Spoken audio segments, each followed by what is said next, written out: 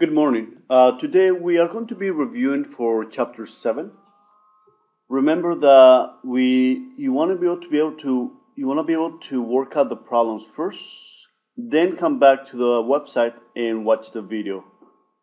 It is very important to try to work them out by yourselves first. Let's go and start with problem number 1. On problem number 1, it says evaluate. So we need to be able to evaluate, we need to come up with a number, the logarithmic expression. There are two ways that you can think about this problem. We're dealing with logs. You can think about 5 to what exponent is going to be 125. So 5 to what exponent is 125. So 5 to the power of 3. Because 5 times 5 is 25. Times 5 is 125. Or you can rewrite the 125 as 5 to what exponent is 125? 5 to the third. Then because they're inverses of each other, they cancel each other. Therefore, you end up with a 3. The same process for this problem. You can think of 2 to what exponent is 16? 2 to what exponent is 16? 2 to the power of 4. Right. 2 times 2 is 4, times 2 is 8, times 2 is 16. Or, if you want to do it the other way, you can rewrite the 16 as 2 to the power of 4 is 16. That will cancel out, so you end up with a 4. Either way you do it is fine. On problem number 2, they are asking you to approximate the value of log 12. Approximate the value of log 12. They are giving you the following information. They tell you that the log of 3 is equal to 0.477, and they tell you that the log of 2 is 0.301. Remember, if there's no number underneath, automatically there's a little 10. The base is 10 if it's not written down. Therefore, they tell you that 10 to the power of 0.477 is equal to 3. And they also tell you that 10 to the power of 0.301 is equal to 2. You want to be able to find out 10 to what exponent is 12. We know that 10 to the first power,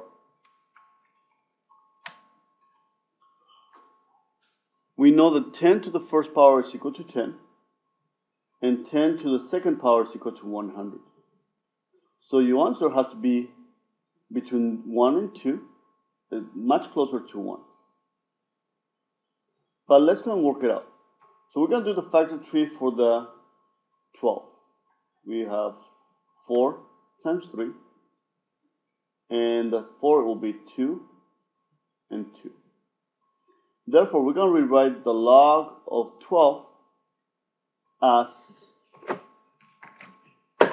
instead of the 12, we're going to replace it with 2 multiplied by 2 multiplied by 3. 2, 2, 3. Now we're going to use the properties of expansion, the properties of logs, that can tell us that we can expand and rewrite as log, log, and log. Remember, we have 3 components in here, so we write down 3 logs. The first one will be with a 2. The second one will be with a 2. The next one will be with a 3. And since they are multiplying, we are going to be adding. Now we're going to replace. The log of 2 is 0.301 plus the log of 2, 0.301 plus the log of 3, 0.477. Let's go and add 1, 1, and 7 will be 9. 0, 0, and 7 is 7. 3 and 3 is 6, and 4 is 10. Carry 1, that'll be 1.079. So 10 to the power of 1.079 will give you 12. The next problem, it's asking you to expand. Same thing that we did above, the same process that we did, that we expanded from 1 log into 3 logs. We're going to expand this log base 3. How many components? So the first thing that you need to think is, how many components do we have in here? 1, 2, 3, 4. Therefore, we are going to have the log of 3, log base 3, log base 3, and the log base 3. The first one will be with the 9.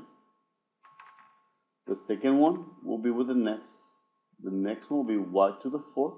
And the last one is z to the 2nd power. Will be with the plus and a plus, because they are multiplying. The z to the 2nd power is dividing, therefore there will be a minus. And the last step is to be able to bring your exponents as coefficient.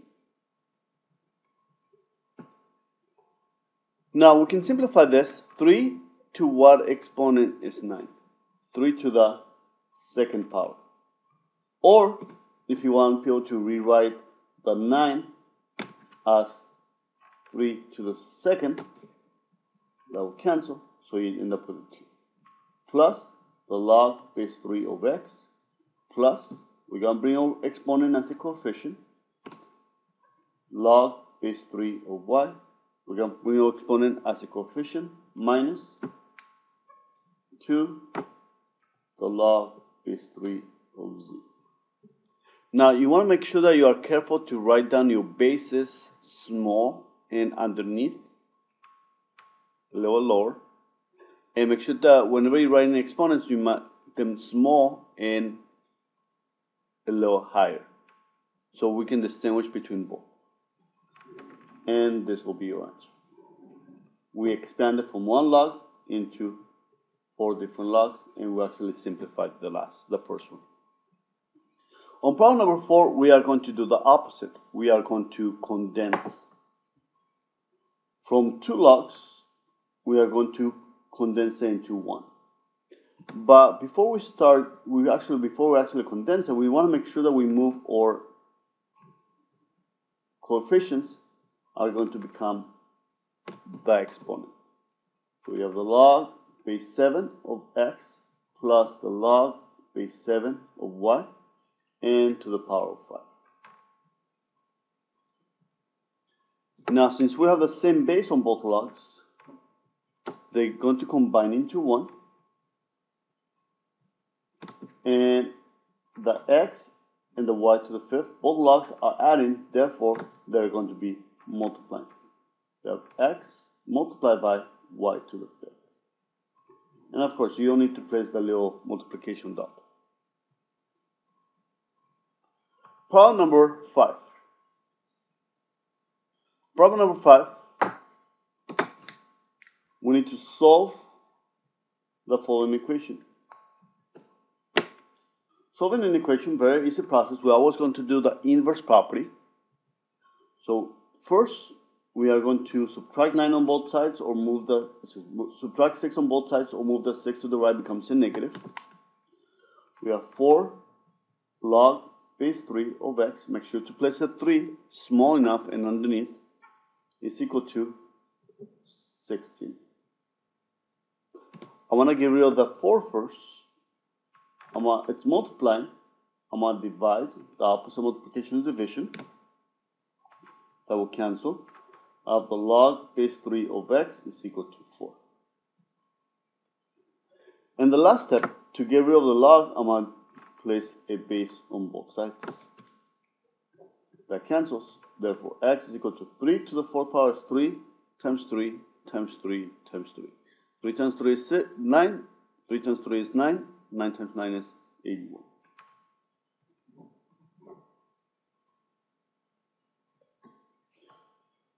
Problem number 6. Solve the following equation. Let's go and draw the line. You want to be able to leave the log by itself, the natural log in this case. I'm going to move my 17 to the right, becomes negative 17. I have the natural log of 3x is equal to 3. Now to get rid of the ln of a natural log, the opposite of a log will be a base. The base for this log is e on both sides. Remember, whenever you see ln, it's the same thing as the log base e. So whenever you see ln, natural log, is the same thing as the log base e, but we just write it down as ln. Therefore, the opposite of a log is a base. We're going to do base e on both sides. Since they're inverses of each other, we can cancel it. We have 3x is equal to e to the power of 3. This becomes an exponent, so make sure you place a small 3. And the last step will be to divide by 3, divide by 3. That cancels. We have x is equal to e to the third power divided by 3.